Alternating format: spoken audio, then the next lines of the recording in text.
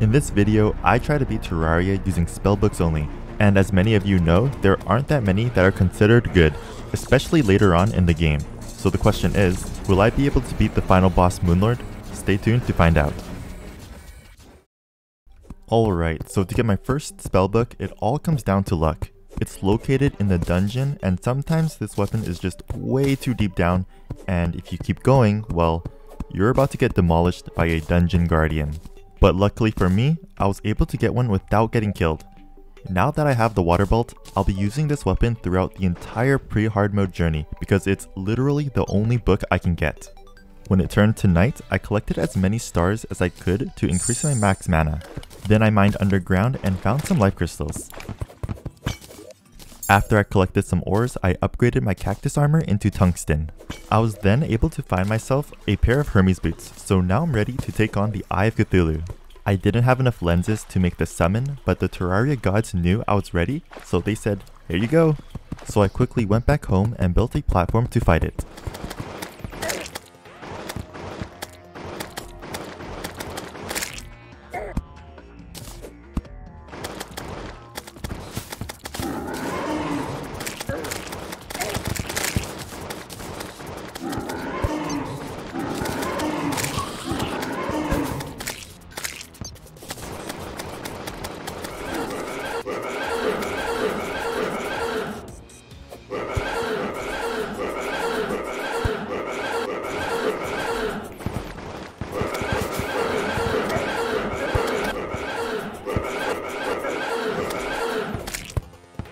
After I killed the Eye of Cthulhu, I found a meteorite that fell, and with the Vein Miner mod, after breaking one block, it mined almost the entire thing.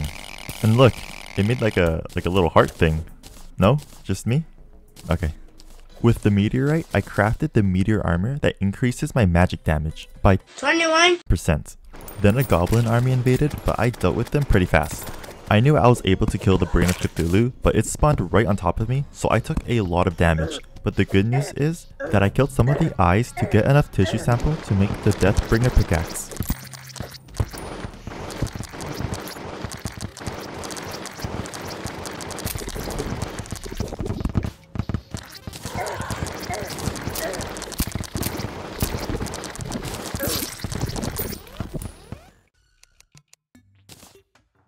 Once I made it all the way down to Hell, I mined some Hellstone to make the Molten Pickaxe.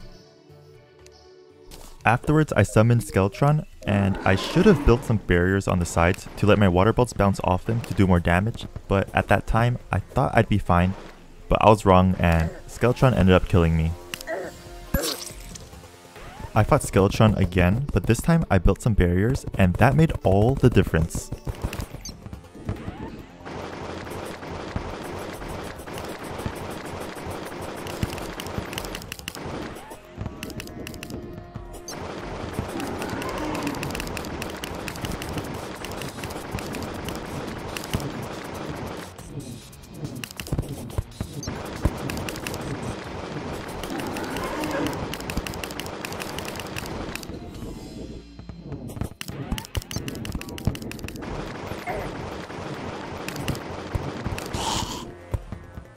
Now you guys know that every time I go down the dungeon, I always search for the Cobalt Shield because I hate knockback so much.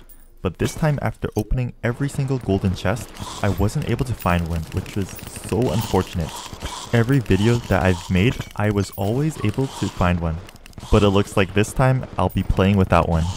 I made my way back to Hell to build a bridge to fight the Wall of Flesh. But I remembered that I found a lot of water walking potions, so I stopped building the bridge and ran all the way to the right to summon it.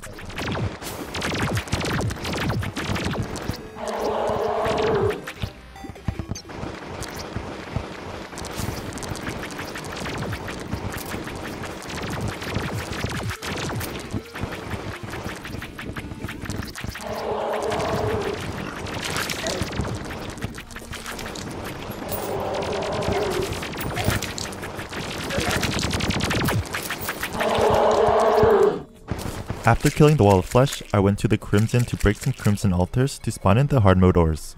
I then mined some Palladium, Mithril, and then Titanium. With the Titanium, I made the full Titanium armor. To make my next weapon, I went to the underground hollowed biome to collect some crystal shards to make the crystal storm. The damage is pretty weak, but it's still better than the water bolts. When it turned to day, I went up into the sky to farm some wyverns for their souls of flight. I killed a harpy and it dropped a giant harpy feather, which I used to make the harpy wings. And it's a lot better than the angel and demon wings. There was another spellbook I wanted to make, so I killed some ichor stickers, obviously for their ichor, to then make the golden shower, otherwise known as the pea shower weapon. Now it's time to fight the mechanical bosses, starting with the destroyer, but with this boss having 120,000 health and my weapons not doing much damage, I wasn't even able to get it down to 50% of its health. I knew I wasn't going to be able to defeat the destroyer with my tactics, so I fought the other two first, and they were much easier to fight. I used the golden shower to reduce its defense first, and then I switched to the crystal storm.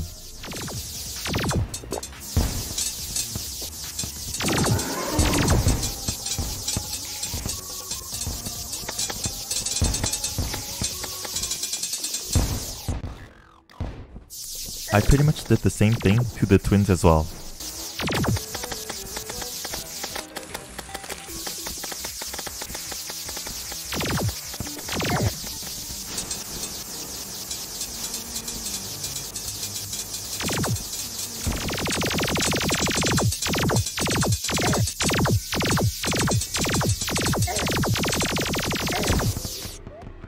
All I need to defeat now is the destroyer, and I knew that staying up in the sky and hitting it from there wasn't going to work out, so I had to fight it near the surface where I can line up my golden shower to deal as much damage as possible.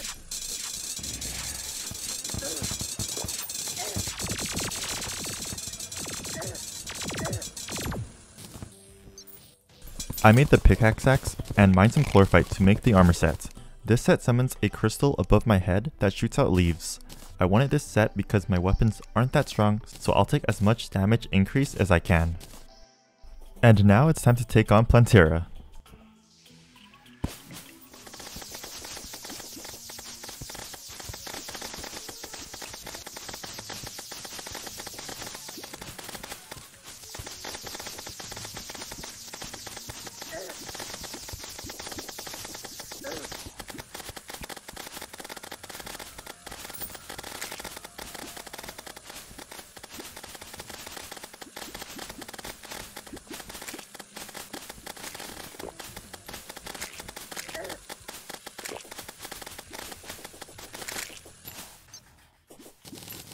After defeating Plantera, I pissed all over the golem until it reached its second phase.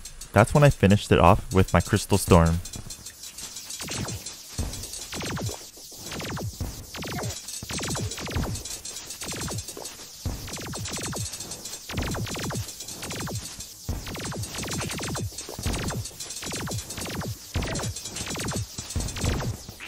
The last weapon to get is the Razorblade Typhoon, which has a chance to drop from defeating Duke Fishron, so I went to the ocean and built an arena to fight him in.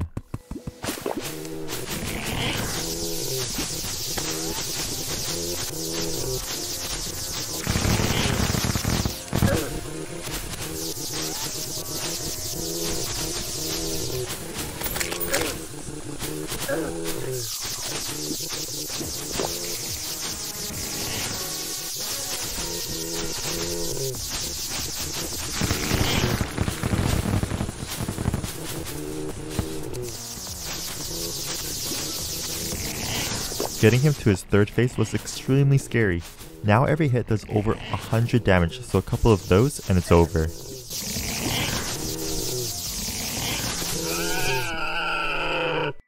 Luckily, I was able to get it on my first kill. Every click will shoot out 2 razor blades that home in on enemies. Afterwards, I went to the dungeon and farmed some ectoplasm to create the Spectre armor. Now this armor has 2 different set effects, depending on which helmet you wear.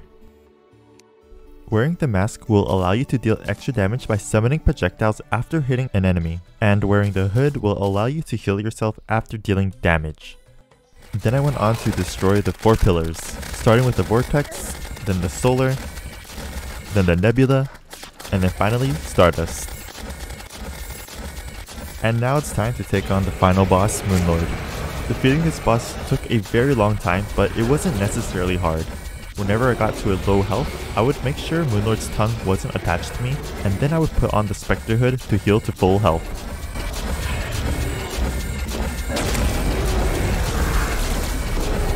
Also, going to the ocean with Duke Fishron's mount helped dodge Moonlord's attacks much easier.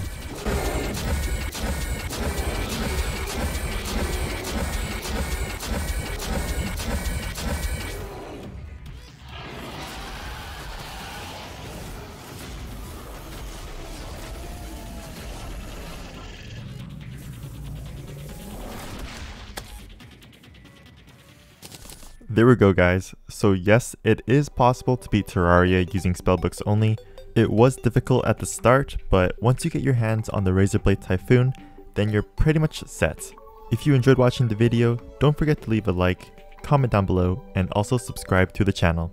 Thanks for watching, everyone, and I'll see you next time. Peace.